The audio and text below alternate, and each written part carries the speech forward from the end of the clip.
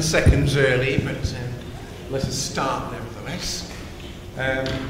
It really gives me tremendous pleasure to welcome Francis Salway here tonight, who I think for 7 years has been CEO of Land Securities. Now, you know, we're always arguing about what's the biggest, what's the brightest.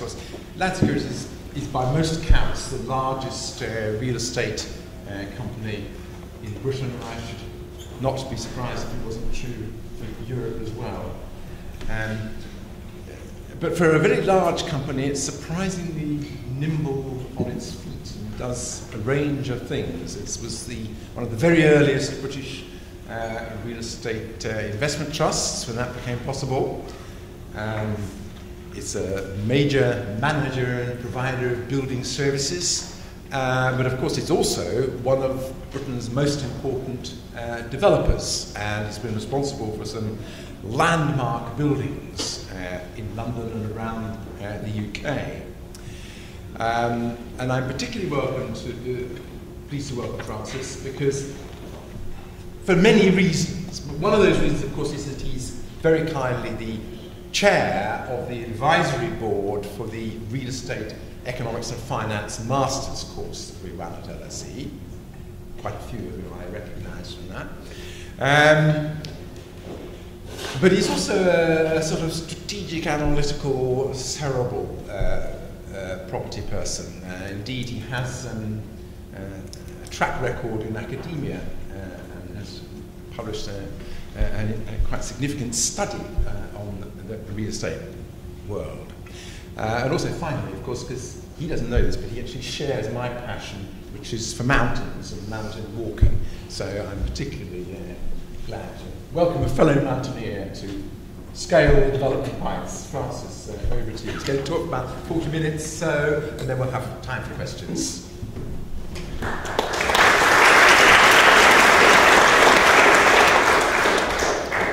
Good evening. I want to start by going back to December 2008, so a couple of months after the collapse of Lehman's, which was, to put it mildly, a difficult time for business. And I was involved in the sort of debate that I'm sure many of you were involved in, and people asking the question, what is the social purpose of banks? And the normal reaction to that question is quite a long pause. And then somebody in the room came up with an extremely good and succinct answer, which is that the social purpose of banks is to provide liquidity for businesses and for us as private individuals.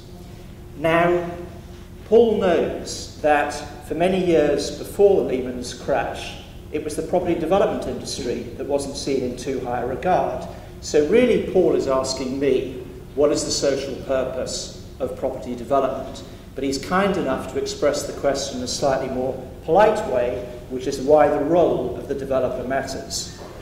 And to me, it's all about being the provider of the building infrastructure that allows growth. And that's growth of the economy and it's growth of the population in a country. And there are a number of different building blocks to that. One is providing the capital for new buildings, because buildings are very capital intensive. Part of it is about just-in-time delivery, because you may want to move to a new house, or if you're a business, to a new office building and say, I want it now. But it takes up to 3 years to build. It takes another 1 to 3 years in the planning stage. So we're doing a lot of forward planning for users of buildings. People expect buildings to work, to be fit for purpose. They expect them to be delivered on time. And there's quite a skill behind that. They also expect, when they go into a new building, that the infrastructure around it will be smart and shiny. The pavements aren't all broken. The drains work. We deal with all that stuff as well. Now, where the record is not so good is, do we make a positive contribution to the built environment or not? i.e., are the buildings that we construct appealing, or are they absolute horrors? And that, I think, is where our case is most difficult. So I'm going to spend a little bit more time on that. But my list then of why the role of the property developer matters is here. Now, you could say that's an over-serious list, and it misses out one or two things. If you think about property developers, you don't think about that list. You probably think about ego and money. So I'll try and make sure that I say a little bit about ego and money as well. And let's start with money and this point about source of capital. Here's an example of two FTSE 100 companies, both with a market capitalisation of between 4 and 5 billion pounds. The company on the left is pretty asset light. It's got fixed assets of 700 million pounds, and despite having a market capitalisation of 4 billion, it only has net assets of 100 million pounds. So it's lean and capital light. The company on the right-hand side is capital intensive. 10 billion pounds of assets, 6 billion pounds of net assets after deducting debt. Now those two companies are Land Securities and Next. And shareholders like companies to do what they say on the tin. So they like operational businesses to be asset light and to be focused on earnings growth. And they're quite happy to have a different sort of offer from a property business, which is all about being capital intensive. Now, my next point was about just-in-time delivery, when it takes you 3 years to demolish and then build a major new commercial building. And that's tough anyway to get your planning right over a 3-year period. But when you're trying to do it in the sort of cyclical market that we have in London, and the blue lines are the movements in the value of office properties in London, you can see how difficult it is. Because each of those green horizontal lines is the 3-year construction period. And I've shown each of them for an unfortunate developer who started development at the peak of the market and finished 3 years later. And you can see that in 2 of those cycles, he's basically dead because values have fallen by about 40%, and bearing in mind the debt he'll probably have had to support the development, there is literally no equity left. So development has real financial challenges. Now you could say, pick the difficult examples where somebody got it as wrong as they possibly could. But let's actually look over a very long time period, 25 years, 1983 to 2008. And here we look at income-producing investment properties and developments, the returns over successive 2-year periods.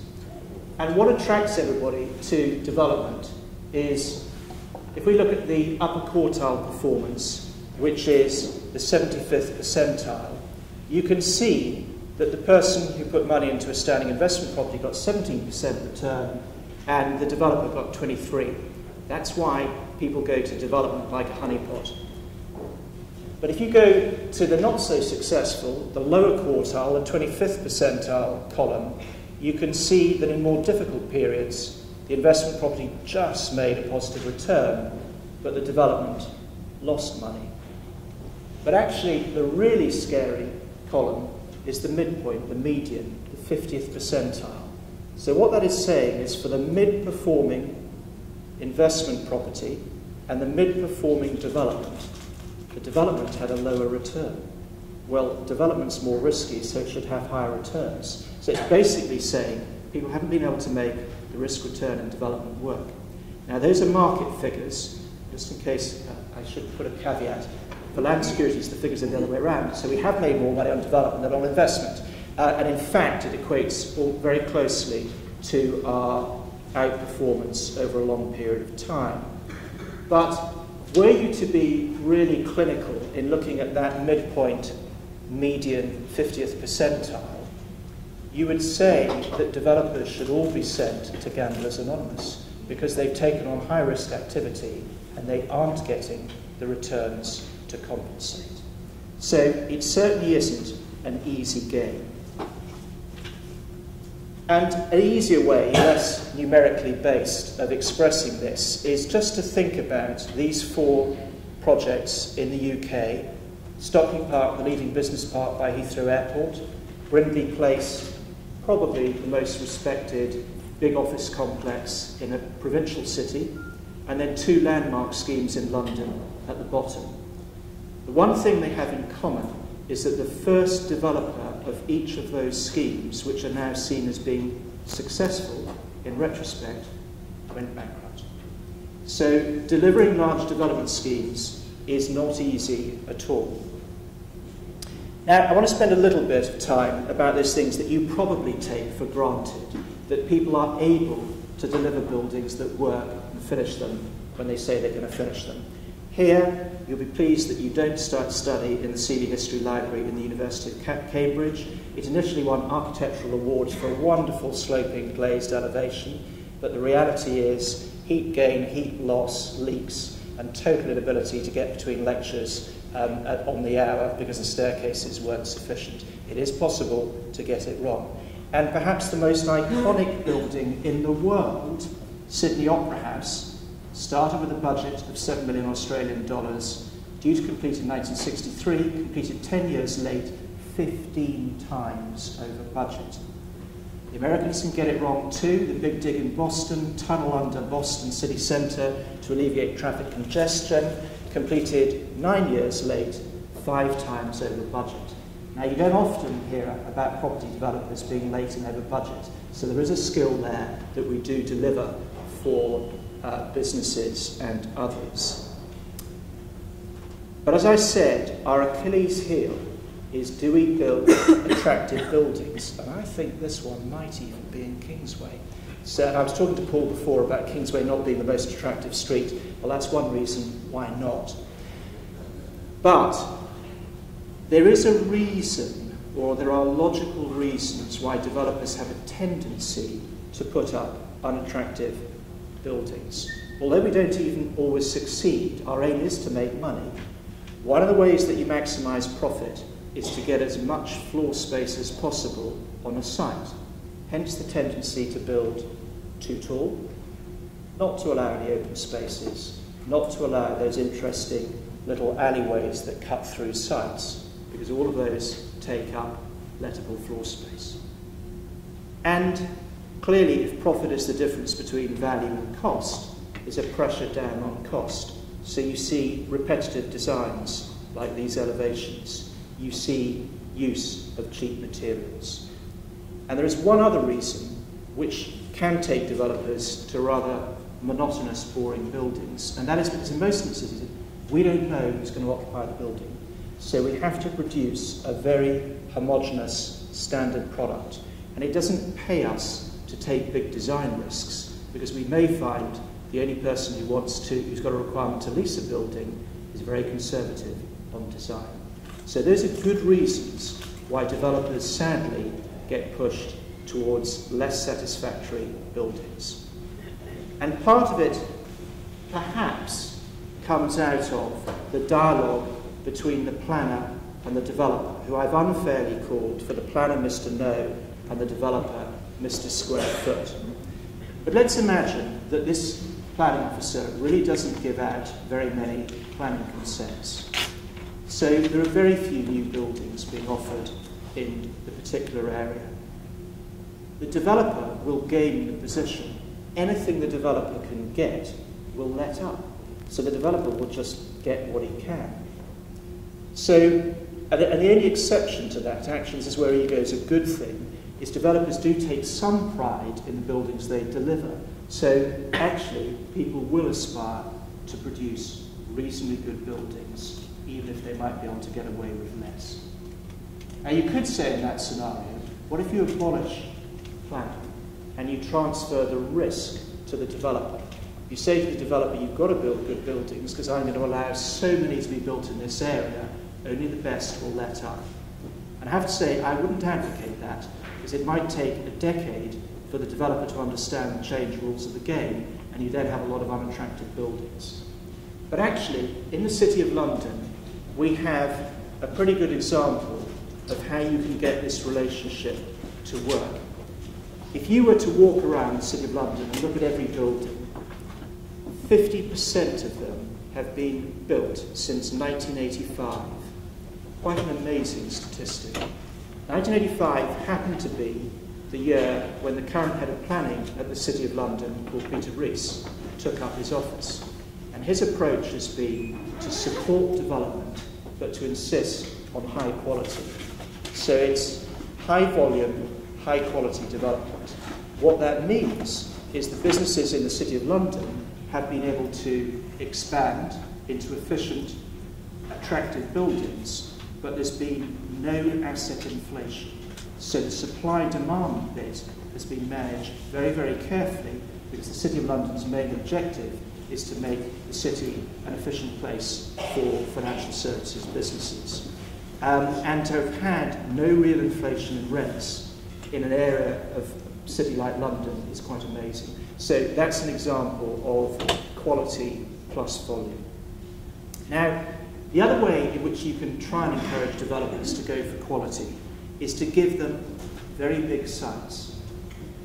And the reason is because if, when you start on a big site, you up the quality and you establish a higher level of value, that will flow through to the value of all the tens of acres you own and have yet to develop.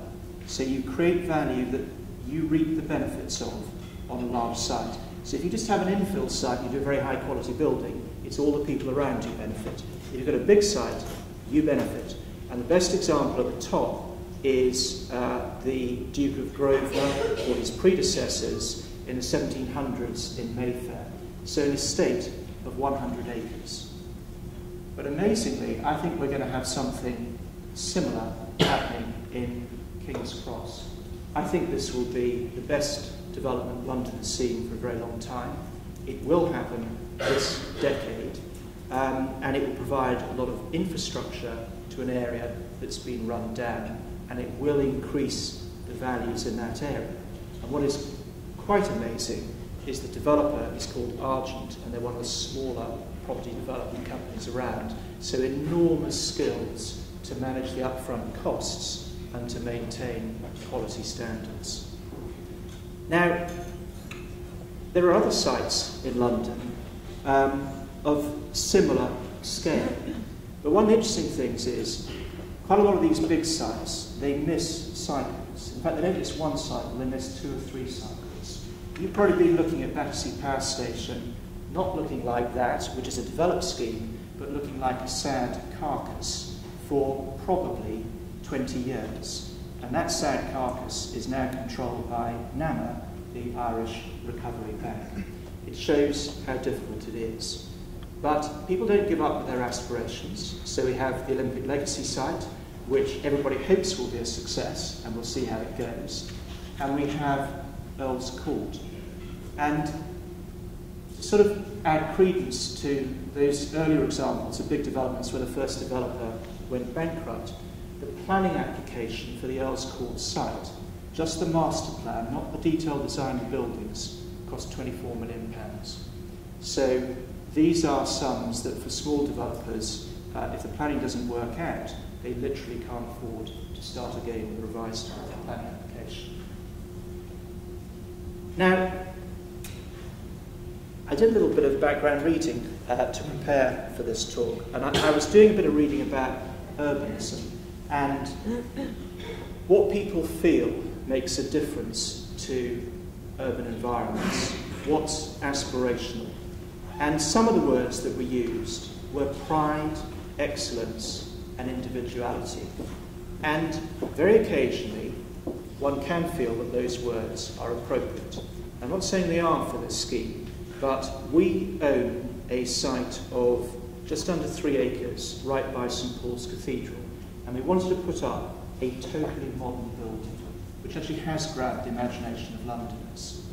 But we knew that we had to aspire for excellence and individuality in that location. So we looked internationally for the appointment of the architect.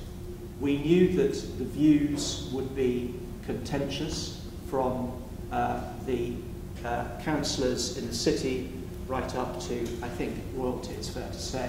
So we also set up an architectural selection committee on which we were the minority. Quite brave to deliver a £500 million development when you put yourself in the minority on the architectural selection committee. But we had a confidence in our ability to manage architects to deliver schemes, and we have been rewarded with a scheme that is quite special and has captured people's imagination. Other words that I found in the literature were places where people can interact and places where people can relax. So here, not very far actually from here, through there in Holborn, we built a new complex and we created a new square. And our ambition was to create somewhere where people can relax and where they can come together for special events. And it has been successful. Now, I want to stand back from buildings for a bit and go to a sort of national perspective about raison d'etre of development. Because it really does make a difference to your approach as to whether you are developing to accommodate a rapidly growing town or city, or whether you're involved in regeneration. And I'm going to look historically and internationally to give you a feel for the differences between the two. These are population growth statistics for Victorian Britain, and those are growth figures per decade. Enormously strong population growth. Interestingly, greater in the cities than from the country as a whole. So there was a process of urbanisation, movement of people from rural areas to cities. You update that now to the UK and to London, and much lower levels of growth, but actually probably higher than you might have imagined. We think London's quite a static place. It really isn't. It's continued to grow at quite a rate, and you'd have to question whether the planning system's been able to accommodate that growth. So for London, a bit about growth, a bit about regeneration. And then we go to the States, where higher levels of national growth in population with strong immigration flows, but those immigration flows increasingly going not to the historic cities on the east coast, but to southern states. China, high population growth, but nothing like Victorian Britain for the country as a whole, but massive urbanisation, movement of population from rural areas to cities. And India, pretty evenly spread population growth everywhere, rural and cities. And if I reflect on those figures and then think what is happening at the moment in Africa, where there's quite a lot of growth in population, but you could say in Africa the property development industry is failing to keep pace with this population growth, and we're getting a lot of shanty towns. And I was told recently, in fact I came to a lecture here, where I learnt that in non-agricultural employment in Africa, about 80% of the employment is what's called informal. That probably means people aren't paying taxes. And this is a negative spiral, because what it means is that growth in population is not contributing to taxes to pay for the infrastructure that is needed to allow more growth. And when you compare that to Victorian Britain, developers must have been remarkably successful, because of course we're still using the infrastructure of Victorian Britain, and it was sufficient to allow that growth to go on and on and on. But London, I think we are much more about regeneration. And I think you could ask, why, if it's just regeneration, is it an enabler of economic growth? And there are a number of reasons. Business products evolve. So to maximise economic growth, you've got to provide buildings that serve the new growing economic activities. When I started work in the City of London in the 1970s, there were fur trade warehouses in the city, happily now obsolete, I think, and I even worked in a tea packing warehouse in the City of London Those uses shouldn't happen there. Redevelopment, regeneration is needed. Business models evolve. The most efficient form of transport changes, so businesses want to cluster around different transport nodes. Size of enterprise with globalization. Commercial organisations are now massively bigger, and one of our challenges is how do you fit the headquarters for a major global organisation within the historic context of a city like London? So size is pretty challenging. The infrastructure requires renewal, as I've said, and as I think will happen very successfully at King's Cross. War damage I'm going to come back to. Green agenda, very clear cut. 44% of carbon emissions in the UK come from buildings. Within that, 19% from commercial buildings. There is no foreseeable way that we're going to be able to hit carbon reduction targets from minor upgrades to existing buildings. Major refurbishment and redevelopment is essential to begin to get buildings that conserve, that use less energy. Now, war damage is interesting. When I walk around London, I think there's a lot of new building happening. When I go to Paris, I think there's really very little. It feels quite a museum-like city. To my greatest surprise, if I go to New York, I often think now it feels quite an old city with not a lot of new building. What probably has enabled London to have cycles of redevelopment is sadly the war damage, with big areas of several acres at a time fully demolished. And those buildings were rebuilt when there were very limited resources in the 50s and 60s, rebuilt cheaply, perhaps unattractively. They now give the scope for rebuilding to a higher standard. And again, one new change is perhaps an example of that. That bomb site didn't start rebuilding till about 1953, 1955, and it was to create the building top right, which was an overflow extension for the Bank of England, and then we come and redevelop sometime later with a building that is more fit for purpose for city uses and actually opens up new views of St Paul's Cathedral.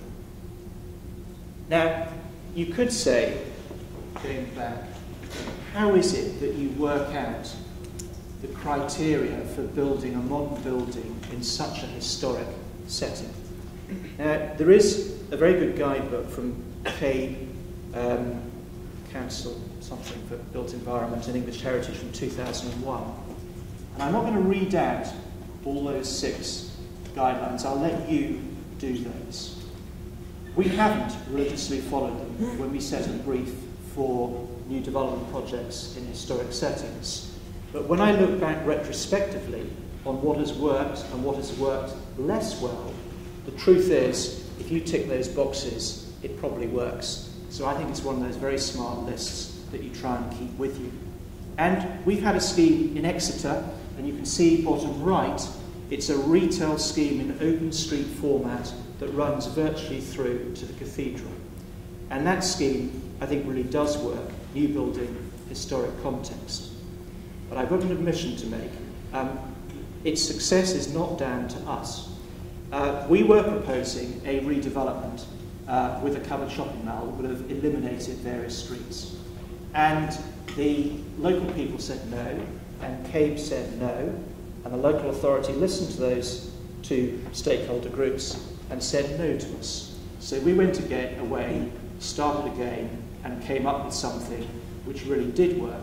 And English Heritage, I think, actually wrote a monologue about it being an example of how to build new in a historic context.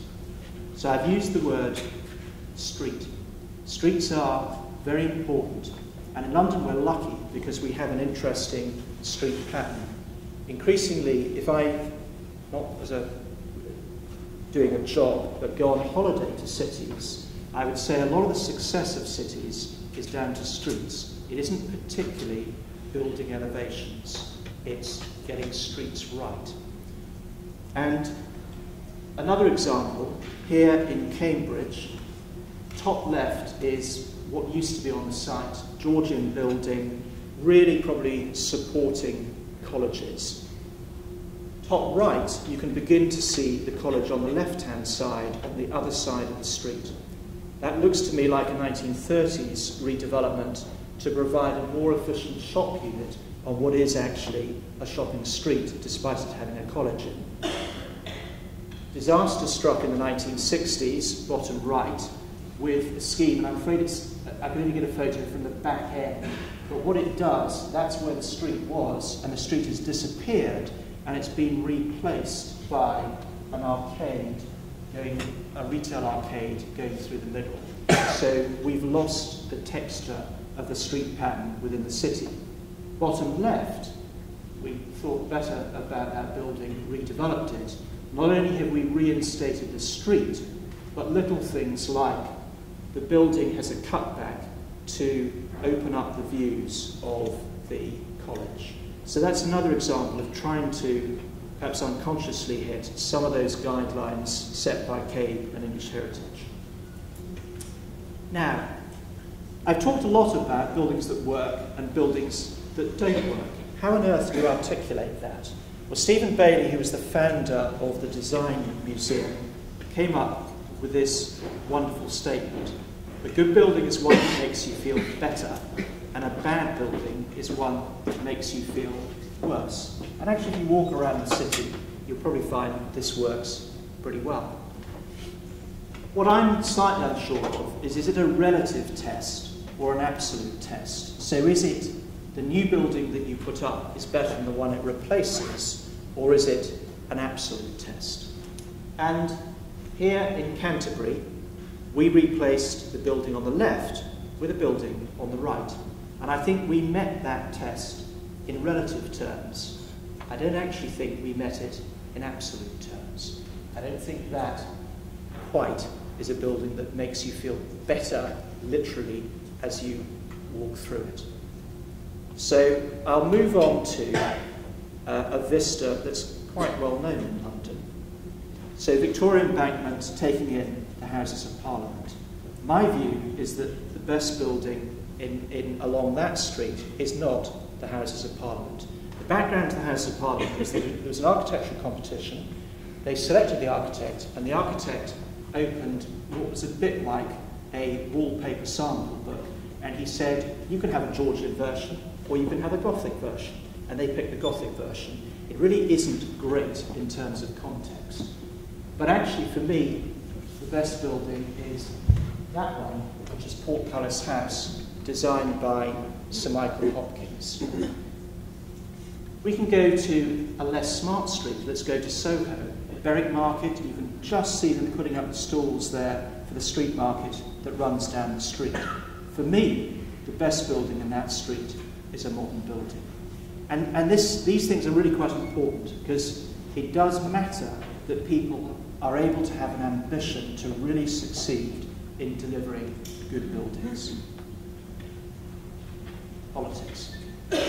Property development is affected by politics, and sometimes that politics is low-key, and at the moment, with the draft National Planning Policy Framework, it's not low-key. It's on the front page of the Telegraph regularly. And less high profile, there's a government consultation paper out at the moment about whether there should be an automatic change of use allowed from certainly offices and perhaps industrial space to residential. Now, I'm going to set some context for those two proposed government policies. First, National Planning Policy Framework. Currently, planning guidelines and regulations are set out in a bit over 1,000 pages. This document, the draft, is 52 pages long. Now, we say to our shareholders that the planning system in the UK is so unpredictable, so costly, so time-consuming, that it's a barrier to entry. It shouldn't be the aspiration of any government that they have set up a system that creates barriers to entry for business. The point about change of use from offices to residential. We have in the UK NIMBYism. It was quite interesting. I was talking to somebody recently for whom English is their native tongue, but they didn't know what NIMBYism is because they don't come from Britain. And NIMBYism clearly is where people don't want others building houses close to their own. To give you a flavour as to how influential NIMBYism has been in the UK, planning system came in, I think, 1947 in the UK. Let's take the period from 1953 to 2010. That's 57 years. The growth in house prices over that period is 8,000%. So, a good investment. The growth in commercial property values over that period is 800%. Now actually, there's a bit of compounding in there, so if you compound it, it's not quite as dramatic, the difference. But there's a very big difference.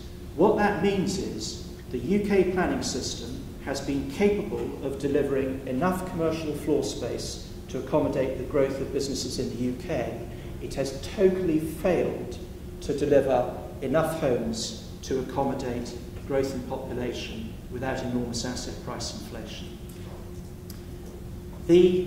I'll say a few words about the growth agenda. Now, controversial subject. Is the government spending too much time on managing the cost side of the public sector and not enough on growth? What I would say as a business person is that when budgets are squeezed, you do have to really focus on the cost side because it is within your control. The revenue side, which is taxes and economic growth, you can try and help, but you don't totally control the outcome. But this getting growth right does matter, because the solution to the public sector deficit is to have tax revenues growing quicker than public sector expenditure by 4% per annum for 5 years. So it's two sides of the equation that gets us to the right point. And property investment, property development, because it's so capital intensive, really can make a contribution to growth. Big capital projects generate an awful lot of employment. Since January 2010, Land Securities has started, I'm guessing, about 8 to 10 development projects with a cost of about £1.7 billion. Those projects support 14,000 jobs on construction sites and in related manufacturing plants. We ourselves employ 700 people. So a company of 700 people making investment decisions that support 14,000 jobs. So capital investment is absolutely critical. Now, you could say, why on earth have I, a property developer, got immigration and a third runway at Heathrow Airport on the list of political issues relevant to us? Well, I recently gave a talk on the future of cities, and my first 2 points about the success of London as a city were about immigration and Heathrow Airport. And it's all about making sure that you have an open society, which is open from an international perspective. There's been a lot of work done about successful cities globally across the world, and increasingly the view is that the successful cities are those which attract talented people from overseas. We've had recently within this country cutbacks on immigration. Similarly, a successful country or a successful city will need great international connectivity to the fastest growing countries around the world. We have one hub airport. It no longer has the capacity to add additional routes to the countries which are growing quickest. So these things really matter. But I suspect what happens is, when you're in a difficult economic environment, politicians play to the local or domestic concerns of their electorate. It is a much more difficult environment for them to make those tough decisions that support long-term economic growth, which for me is what immigration and potentially a third runway at Heathrow Airport are all about. Now, to close, Broadgate in the City of London. This is a scheme which was constructed incredibly rapidly after deregulation of financial services in the City of London. and it enabled the city to accommodate rapidly growing businesses or businesses from overseas choosing to grow in London. So it met the criteria that I talked about. But it did more than that. It's been a well-designed building with great open spaces that are popular and wonderful routes through it, so permeability. And it was appropriate that last year there was a lot of controversy about whether this building should or should not be listed. But I think it's a great tribute to the developer to have a debate about the listing of what was a speculative development scheme. I'm very happy to take your questions.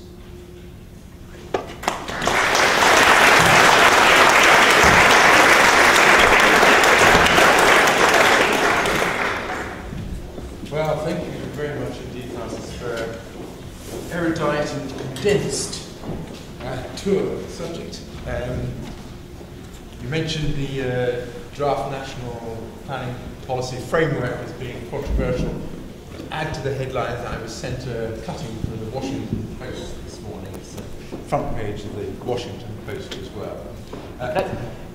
The irony is that as a large developer, I happen to study land economy with Fiona Reynolds, who now runs the National Trust. So it's interesting how, for some of you in the room, how the same course can lead to rather different outcomes. Very nice irony. Anyway, questions, please. Can you say who you are, just Yes. as a general interest? My name's Paul Hudson. I'm no longer of any fixed academic abode, as they say in the criminal court proceedings. I'm sorry that I arrived 5 minutes late. I didn't catch the first part of your talk. There's a number of comments that I wanted to make. The first concerns cost. I'd like to put the proposition to you, and this is based on talking to professors of civil engineering. Their contact with architects, particularly in this country, is they have very little understanding of engineering principles, probably because their mathematical competence is almost non-existent. For example, if we take the Millennium Dome, you can look at a book by Van der Leeuw. She holds a chair in civil engineering at Warwick University. In that book, she mentions, in fact, a complete ignorance on the part of the architects of tensions, torques and stresses, and this increased the cost no end. Similar arguments also apply in the same book as regards the Millennium Bridge. Another example, when I was teaching in Australia, an architecture prize was awarded to a particular student there. The professor of architecture took it to one of the professors of civil engineering. He said, "What do you think of this?" And after 5 minutes, the professor of civil engineering said it would fall down within months of it being constructed.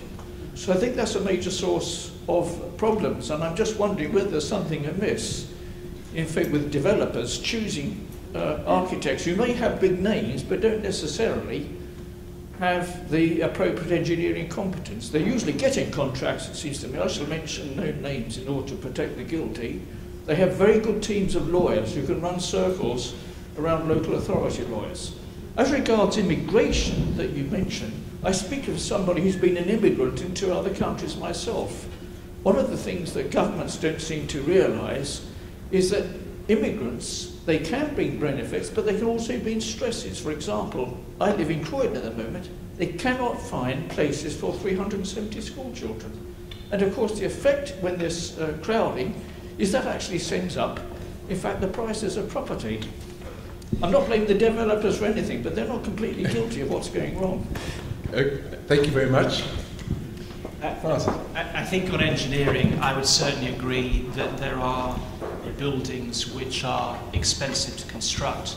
One of our skills as a commercial developer is to get the balance right between artistic aspiration and economical efficiency. And there's quite a lot of tension in that process.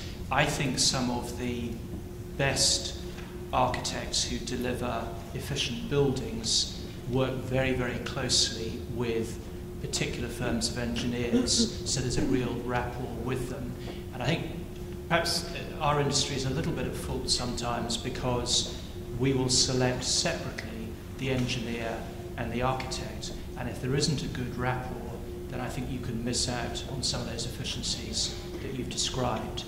I think on the point on immigration, I am involved with an organisation called London First, and they were, I think, quite bold in lobbying some years ago for a recognition of the additional resources required by local authorities, particularly in London, where there are higher levels of immigration. Yes.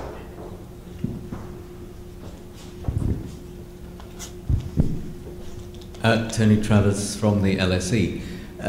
Francis, you've touched on some of the answer to what I'm about to ask, but London's population is expected or projected to grow from about 7.75 million today to about 9 million in 2030. Now, unless those who are campaigning for radical changes in planning, or the government's changes to planning, get their way, a great deal of development up, certainly the growth in the population to 9 million, but possibly more than that, will be focused on London and other towns near the capital. What do you think the effect will be on the urban form of London and some of these other towns if there isn't a substantial capacity to build other than in the existing urban areas? This is the reason why I am so keen on this change of use from office or industrial to residential, because otherwise I can see no way in which we can free up enough land to accommodate that growth. So the patterns that I see happening are secondary business parks being converted to residential, some industrial estates in areas where really you wouldn't now have that function being converted to industrial, and a continuing intensification of density of use in the centre of London, which of course is totally dependent on public transport keeping pace. So my vision would be lots of change of use in the outer ring, and the debate has been about change of use here in central London. I don't think that's where the issue is, because to really get the volume up, it should be in the outer ring. More of the activities coming, of the business activities coming central, higher density, more public transport. Yes.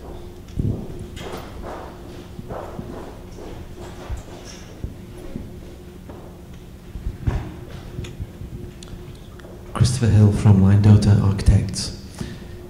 You made a very interesting statement when you said you had confidence in your abilities to manage architects to deliver, and that appears to be true. Do you, because you've got such skills, do you consider bringing in smaller firms of architects that perhaps are not like Norman Foster's or something like that? Absolutely. We were working with a small firm called Patrick Lynch on a building of about 50,000 square feet in Victoria. Before that's even been built, we appointed them on a project of 500,000 square feet. So, yes, it doesn't apply everywhere, but it certainly can apply. Yeah. Saw somebody over there. Yes? Yes? Back.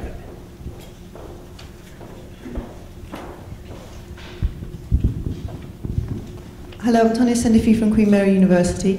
I wanted to ask you about the National Planning Policy Framework and sustainable development. And now I think there's going to be a huge amount of change of use to, one may fear, unbridled development all over the country. Now, from a conservation point of view, I'm very concerned that although the planning policy framework mentions social, environmental and economic development, that the focus is going to be on development. Now, who do you think is going to control that and control the quality of life of the people who live in the buildings? And as you first mentioned rightly, as a developer, you will get maximum floor space. So that seems to only continue. Who do you think, apart from the planning departments and the conservation people, are going to stop you, essentially? This document, the National Planning Policy Framework, is probably a little like the work of Karl Marx. It's much talked about, it's very little read. Now, there are sections in the document which clearly state there is no change to protection of green belt, there is no change to protection of sites of special scientific interest.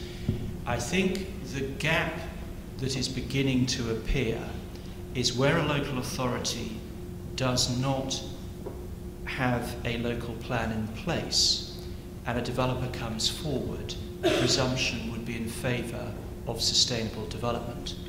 Part of this sits with local authorities who haven't got local plans in place, although they're under an obligation to do so. We once developed in a town and we worked out that the last formally adopted local plan dated back to the 1960s. I think a very good interim approach would be to say that for a period of 2 years, to allow local authorities to get local plans adopted, the presumption in favour of sustainable development should only apply to brownfield sites. Once the local plan has been adopted, it will reflect, if democracy works, the wishes of the local community, because there's consultation around it.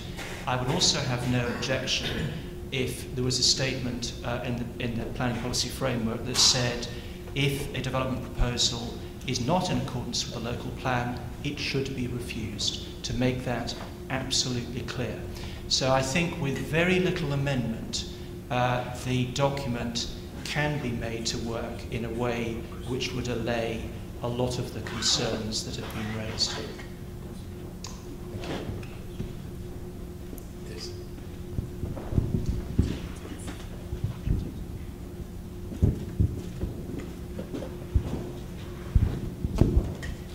My name's David Kinsella. I live on Lord Godun's patch in Chelsea. We know quite a lot about the Westminsters, Bedfords, so on, who own areas of London. Can you tell us a little bit about your firm?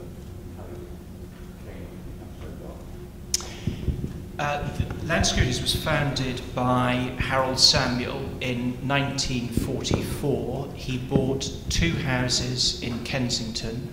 He was a great entrepreneur. He grew through takeover activity, particularly during the 1960s.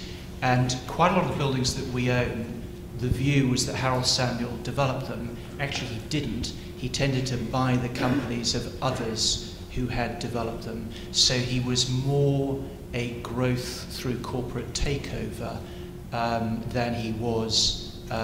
He did a certain amount of development, but not that much. And interestingly, one of the reasons I talk about war-damaged sites is he bought a company called Ravenseft that went round cities in the UK to help with rebuilding after the war. So the centres of Canterbury, that was a former bomb-damaged site, Coventry, Bristol, Exeter, and the list goes on.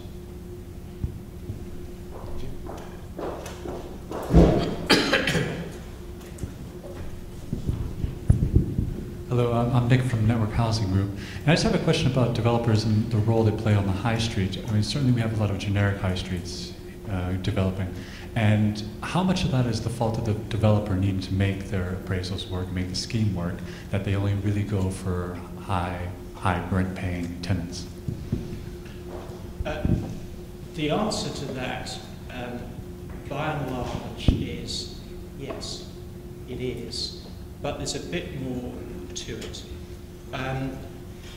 One of the difficulties in the high street is that we've seen a lot of evolution of business models.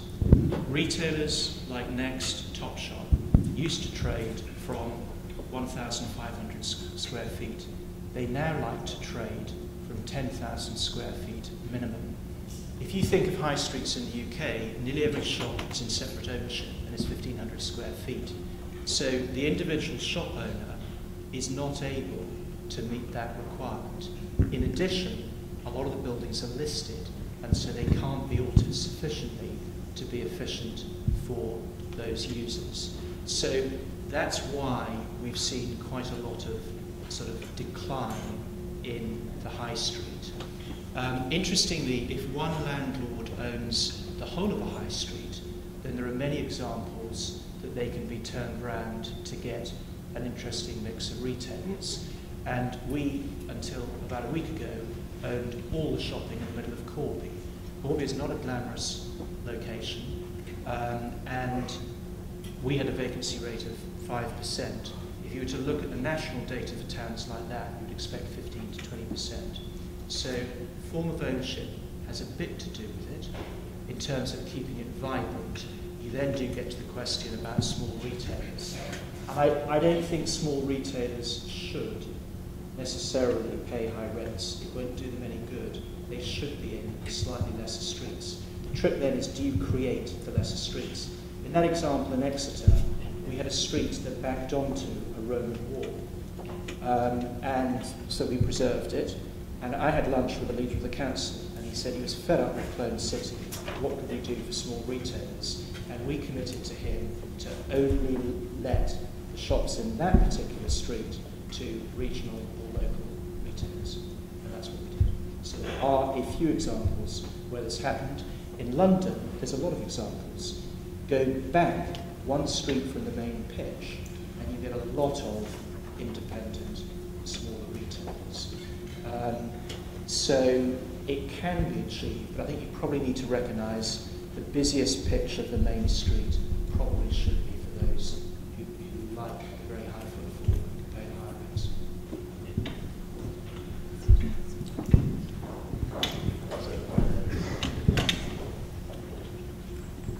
Hi, Tristan Orr, former LSE student. A couple of questions. The first one being with regards to, you mentioned NAMA owns the Battersea Power Station, and through the bank bailouts, banks like RBS and Lloyds and ultimately the government have ended up owning large amounts of UK commercial property. And there's this West Register sort of NAMA entity that's out there that is very opaque but seems to own an awful lot of commercial property. What impact has that had on the market in the UK? What distortions has that had? And second question, if I may, North-South divide in the UK, how do you see that currently, and any predictions for that development in the future? Right. There are a lot of properties controlled by the big banks, by NAMA. A lot of them are small properties where some of them may not be used as we go through this cycle for the purpose for which they're currently used. They're becoming obsolete. So there is a real issue around that, which is exacerbated by the fact that the banks won't want to spend money on buildings. Commercial buildings are just like our own homes. They need love and attention and a bit of money spent on them from time to time. Solvent property companies do that from time to time. Banks who are looking at a loss and potentially getting worse tend not to. So there is an issue around that. In terms of North-South divide, I think we operate in a global environment. So a very simple test would be, what is the proportion of globally competitive businesses in the south and the north? And that will have consequences. And the public sector is a higher proportion of regional GDP in the north than it is in the south. So if the public sector cuts back, the relative impact is greater. So the government addressing the growth agenda to the extent that it can across the country, but particularly in the areas where the cutbacks will have a relatively bigger impact, become quite important. So just one or two more questions. Yes, you there, and then a couple of, yeah. Hi, Andrew Rogers from Schroeder Property. Just in regards to development driving growth, I suppose it's a bit of a chicken and egg scenario in a way, because at the moment there's a lot of reluctance for any kind of risk appetite. So what do you think would need to change before kind of institutional investors were willing to accept a kind of more high-risk development approach? And then on top of that, where do you see the kind of debt situation going? So, like in your experience, the availability of debt and the cost of debt, and how you see that going forward? Right. Development absolutely is chicken and egg, because clearly if you get your judgments wrong, and you build and they don't come, then you've lost money. So you have got to get your judgment right about demand. And I think it's at times like this where developers try to get people to commit in advance to at least part of the scheme. So we are probably the only company doing much development outside London at the moment, but we've only done so where we've got occupiers to commit to quite a lot of the space in advance. I think in London you will get people being a little bit bolder and prepared to look ahead and take some comfort from the fact that after a downturn nobody does much building for a period of 2 or 3 years. And in London, for some large businesses, it's a bit like buying a car. Some people only buy a new car, they only go in a new building, so you always get some demand for new buildings. So if you've assessed there's no competition, you can be confident there'll be at least some demand. Debt, I might have been getting a bit more optimistic before the euro crisis, but you'd have to say that is a setback to both availability of debt and cost of debt. Back, back. We'll be over this side, by the way. I haven't noticed. Hi, Etienne Calestine, Sustainability Consultant at Knight Frank. You said you believe in major refurbishments and redevelopment to achieve the carbon reduction targets. When we know that more than 70% of the existing buildings will be there in 30 years, what's your strategy to achieve the targets? And would you be willing to pay for it as a landlord? Right. The targets that have been set based on where we are at the moment look unattainable. We will get some help from technology improvement. So all the time there are new solutions coming through that enable you to achieve energy usage reductions that, say, a year ago you thought were not achievable.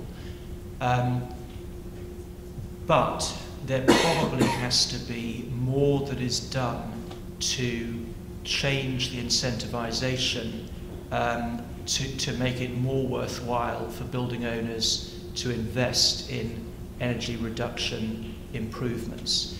At the moment, we're tasked to produce zero carbon new buildings by 2019. Right now, that is not achievable, full stop. People are working on it. We may get closer, but it's not achievable. There is a new regulation coming in that by 2018, the buildings which are least energy efficient, you will not be allowed under law to re-let them. And I think very few people have quite got their mind around this yet. It will be the most enormous wake-up call that will trigger people into action. I think there should be, that's a stick. I think we need more carrots to encourage people. So perhaps differentiated level of business rates for green buildings and very energy inefficient buildings. Thank you. So two more. Okay, I'll take you. Yes, near the microphone. Hi there. I work in a school in East Ham that was supposed to be rebuilt under the Building Schools for the Future scheme, and unfortunately it was cancelled a few years ago. I'd like to know what your views are on that, and if it was sort of relevant to commercial property developers in general. Well, we used to own a business that was involved in building schools for the future, and we sold it. So that might answer part of your question. I think some building schools for future projects are happening, and some have been very successful. I think they have been slightly caught up in the controversy around public procurement and PFI, because the procurement process isn't really working for the government, and it certainly isn't working for the private sector either. It's so complex, it costs too much money to bid. And so I'm not up to speed now on quite where Building Schools for the Future stands, but even if we had retained ownership of that business, we were going to withdraw from the market because bidding was just too expensive. It's a bit like the examples I gave on some big commercial developments. The cost up front to get yourself ready to go is just too high. So, a final question. Francis, a question I thought Tony Travers may ask, but which is better from the point of view of developers, strong or weak local government?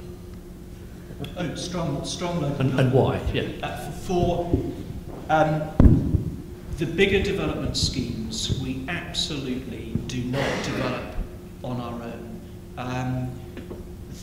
It involves liaison with local authorities about changes to road patterns, about so many other things, and there's always a reason that you can say no to a development process. It's complicated, you can always have an issue with it.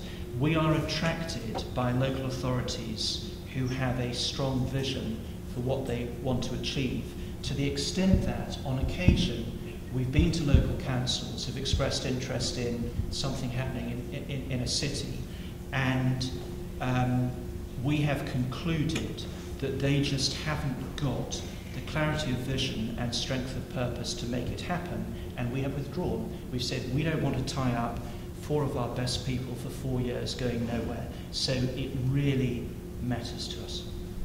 Yeah. Well, on that very decisive note, draw the lecture to close, and thank you very much indeed, both for your talk and for being patient and responsive to the questions. Thank you.